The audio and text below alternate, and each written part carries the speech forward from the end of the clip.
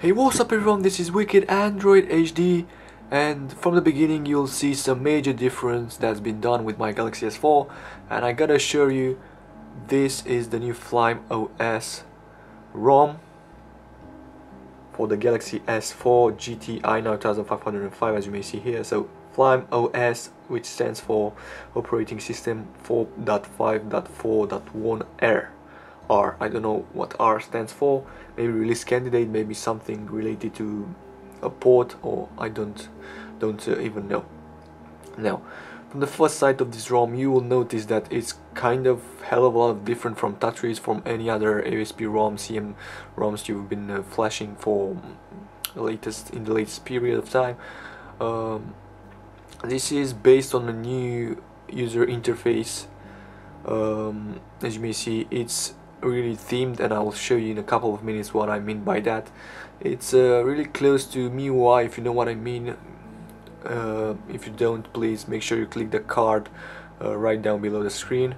MIUI, it's a Chinese software based on Android, Chinese operating system based on Android actually. I mean, it's a new interface which is based on Android, even though this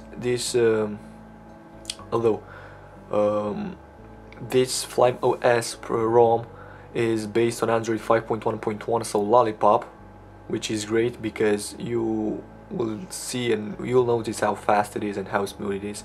And of course, before proceeding to the reviewing part of this ROM, I will need to tell my viewers how do I make my reviews. I will talk about the performance, the design, the smoothness and the stability, and of course the battery life. So you may see the battery life, it's 77% right now at the beginning of the video. We'll check it out at the end of the video in order to make you an idea of how fast the battery drains out. Okay, so without further ado, let's get into this ROM. I'll open some apps because we're going to be talking about the design part. I'll open some apps in order to tell you how I feel when I'm using this ROM. This is a very kind of new styled ROM because it offers you a minimalistic experience with themed icons, themed new icons, themed new material design, and I'll get into this right now. So for example, we'll open the phone application. As you may see, there is this beautiful animation when you click, really beautiful animation.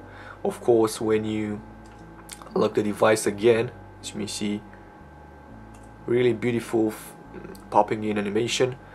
So let's open the phone app and let's dial a number, for example 415, default one in Romania, and as you may see, these are actually moving right now. These things, I don't know if you managed to notice them, but this is how the dialing window looks like. This is how the messaging app looks like, as you may see, really styled, and I like the way the scrolling feels. It feels smooth because it doesn't have that over scroll effect. You will notice on many Android phones right now, you know, that white bar when you scroll down and get to the end of the list. It doesn't. It has the iPhone-ish you know, bouncing style scrolling. Let's get into another app, calendar, for example. As you may see, it looks again minimalistic and really simple. You can select the date, really simple. Clock, again, beautifully styled, Bucharest, Beijing. Again, this is a ROM as MIUI because it's made by Chinese, I think. I'm sorry if I'm wrong, but I noticed some untranslated things, I should say like that, from Chinese to English, for example. And yeah, I think that's since it has anything about Beijing as default, I mean Beijing is China, so it should be developed by Chinese people. Either way, let's get into the music app and show you how it looks like. As you may see, You can get here all the music. Of course, this is the weather widget. So let's check out the camera, which is a very simple app which allows you to easily select and switch back and forth between scan, panorama, manual mode and auto mode. You can switch back and forth between the front camera, and this is a go. Okay, now because we're talking about the design and I was showing you how apps look like, I will tell you about the theming support of this ROM. Okay, themes app. I tried to download a theme earlier, but because of the fact that this ROM is based in Asia, is developed in Asia, I couldn't find really a good downloading speed. I tried to download this. Let's try again, and maybe at the end of the video I'll show you how customizable it is. As you may see, it says 0 kilobyte per second. Yeah, it's pretty nasty because I'm connecting to Wi-Fi network right now, so it shouldn't take that long. So this is not a great part of having a Chinese ROM. I do respect Chinese people. I do respect all the work they do, because they have done a great job with MIUI and this ROM, and I think there were others like UNOS, or UNOS was, yeah, I think UNOS was also was an interface made by Chinese people. Okay, so this is how the settings app looks like. As you may see, the design part is at its best in this ROM, because you'll find the first settings in the first category in the settings will be personalization. So you have Flyme style icons, you have themes that I will try to download, and let's hope we'll get the downloading part. We have online wallpapers, system wallpapers. You can switch back and forth between them. Really nice wallpapers. Gallery wallpapers and live wallpapers. These are the ones that you will install. You have also my Flyme or Flyme, or how do I pronounce it, account, which allows you to synchronize all the data to a special account. Have network modes which work perfectly. You can switch back and forth between 2G, 3G and 4G. NFC is totally working. Tried it earlier. So this is the wireless networking. Bluetooth, sounds, have different tons and tons of phone ringtones and so on. Display, you can adjust the brightness if you dare to. Dynamic blurring, yes, I think this will actually enhance the user interface. Perspective, battery percentage, you may see 74%, it's been already 3% gone. Screen password, this is very important if you want to know. You can only set up a PIN, a 4 to 6 digit passcode, or use a complex password. What the heck is this? Yeah, you can set up so say 111 and again 111, and if we go into the lock screen, you wouldn't get again that sliding screen. You'll get this instead, which really looks cool if you ask me. Come on, it looks great. I mean, these rounded icons give you best look you'll ever find. Okay, so 111 in order to unlock it. Really fast, really smooth. I don't got any problems with it. Haven't tested the GPS though. Make sure you report. You write down in the comments if you tried it. Again, we have tons of apps here, so everything is working as it should be. Developer options enabled by default. Smart touch. This is a feature that will allow you to, this, I don't know if you can see it, but there is a little dot right here. So if I scroll, if I drag it down, it will get me the notification bar. If I drag it up, I think it will get back into the home screen. Yep. If I slide the left, then it will get me into the previous app.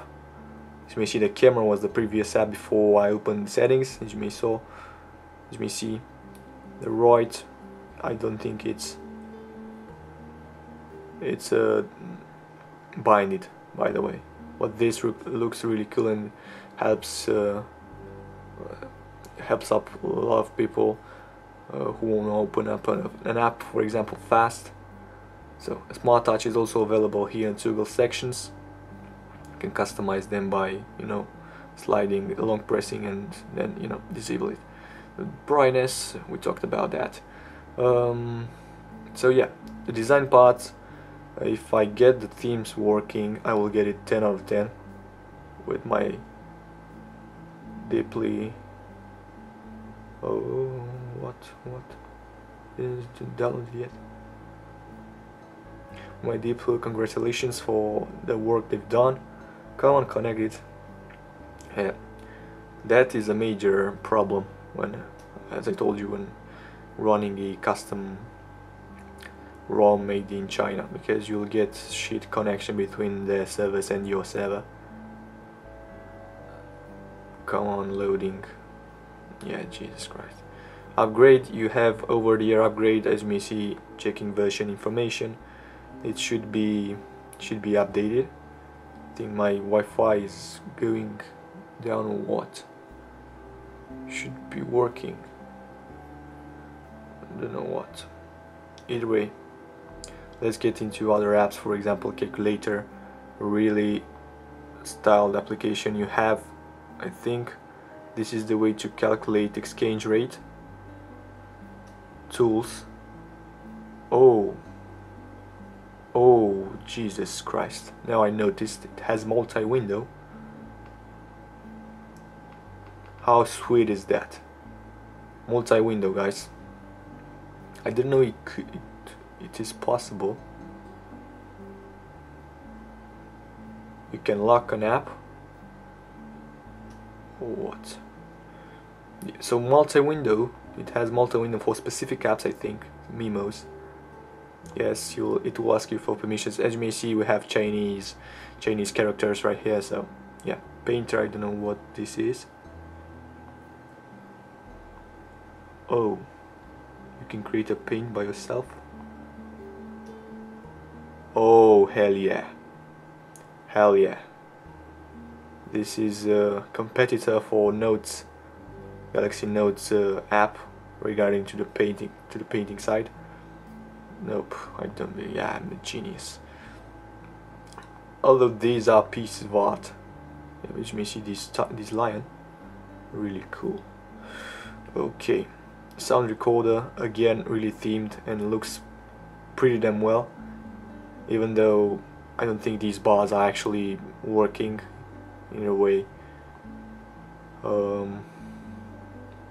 Download, come on, themes still aren't working. Network loading, so we have some problems. I think maybe my Wi-Fi has something to do. No, has something to do with it. Come on, please be kind. 8.0.0 again. I tried to download it, but it didn't work. Maybe you have better luck with this. Now, some tips about this ROM. As you may see, clock is integrated into settings, and it won't appear on the lock screen. This is a really nice touch, in my opinion, because you don't need any kind of another widget along with the clock in the status bar, because you'll take a look only once at one of them, either widget or the status bar, but having one of them is best. Themes install. Nope. Oh, come on. Seriously. Well, to be honest, right now, let's admit it deserves a 10 out of 10 for design part. Now it's my problem that I couldn't download the theme, but I think you guys or any other user will be able to download it and you know, theme theme it even more. So 10 out of 10 for this little new interface overhauled on Android. The performance part, you saw everything is working smoothly, no lag at all. You can open, you can switch up back and forth within the apps without a single problem. Calculator again, it's fast, it's fast. Haven't installed any app though on this ROM, but I have really great confidence that it's I'm really confident that it's gonna rock the party. 72%. Let me see, Play Store, I have installed it. One thing to be mentioned, how to install this ROM. Firstly, you'll need to flash up the zip, then boot up the device and configure it for the first time, then reboot in recovery and flash the gaps, then you'll have Play Store. That's the instruction that I followed from XDA and worked perfectly without any kind of force closing. Now let me show you how beautiful the blurring works when I access the rebooting menu. So long press, take a look at this, how beautiful and how minimalistic this looks like. Come on man, admit it. I think it's the best looking interface I've ever seen on Android, and I have to admit it's really beautiful.